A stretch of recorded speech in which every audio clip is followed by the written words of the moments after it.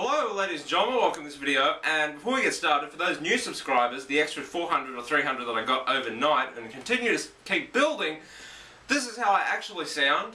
Not British, not Canadian, not American, not Swiss, not Portuguese, not Russian, not Slovakian. You get the picture. Australian, the country is so big it's its own continent, that's where I'm from, so let's get that out of the way first. I don't talk like this. But if you want, you can really thumbs up the video, and it really helps me out. Please don't. I'm not a thumbs up whore. That's not me. That's Jeff, who is a good friend. Seriously, that video, if you don't know, has over 50,000 views now. Something like 5,000 likes, 300, 500 favorites, I think. And it was first Bane Williams. Got to throw out a shout out to Adrian, Level Up Time, and Bane Williams, because we thought this video, we can turn it, or Bane thought he could turn it into a good article to put on N4G. So he put it on for N4G, and this is apparently how the story happens. On N4G, if you don't know, the better the content is, and the more people that look at the content, the higher it goes in degrees. So we got it up to about 230 degrees, and then apparently people from Game Informer and Kotaku and all this other people saw it. So essentially they do what anyone would do in the industry, is just rip it off. So then that video was on the front page of Game Informer, which I think it got 20,000 views from that alone. Now it's on Kotaku, where it's got over 50,000 views on that page. Or that page has got over 50,000 views.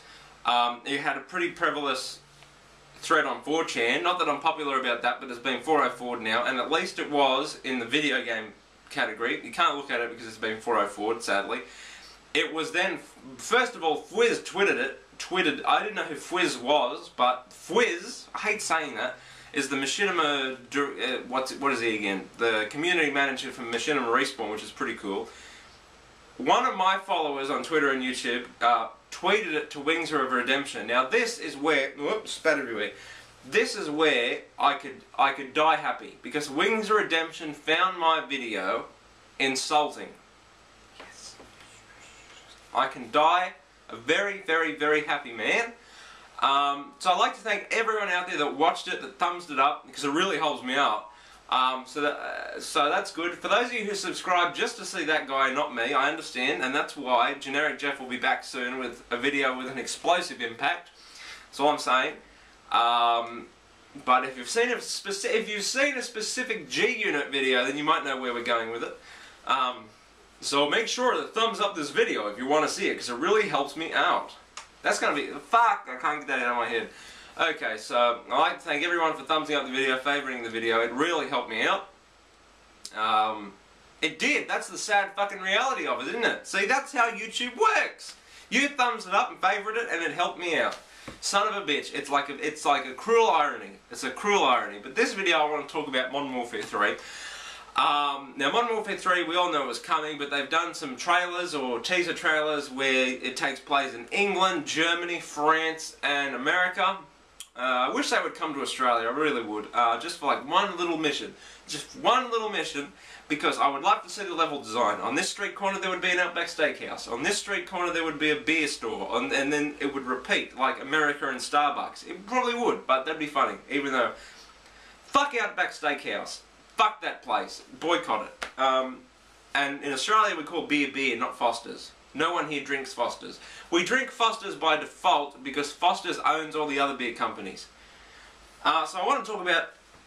I want to talk about Modern Warfare 3. Just a little bit of news. We've actually got a hell of a lot of news about it. Whether or not it's true or not, I don't know. You go around the world as you did in Modern Warfare 3.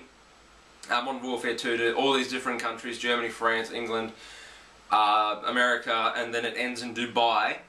But the whole story has been released on Kotaku if you want to go and check it out. I haven't read it because that's the only reason I'm going to buy the game, is to play single player. And if I didn't have this YouTube channel where I can talk about stuff like this, I would rent it, because multiplayer I don't care about, because it's being overtaken by Call of Duty Elite, which is a paid service that will get you maps and extra content earlier, or specifically only if you pay for that. But I don't think I was supposed to talk about Call of Duty Elite, so if I'm not supposed to talk about it, it's bullshit.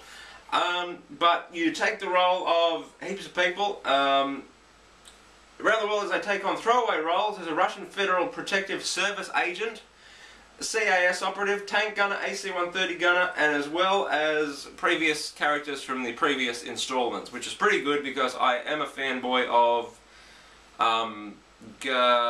Soap, even though I hate the way he looks, but what can you do? And apparently you take the role of the two most popular, the two biggest characters in the game are Frost and Sandman.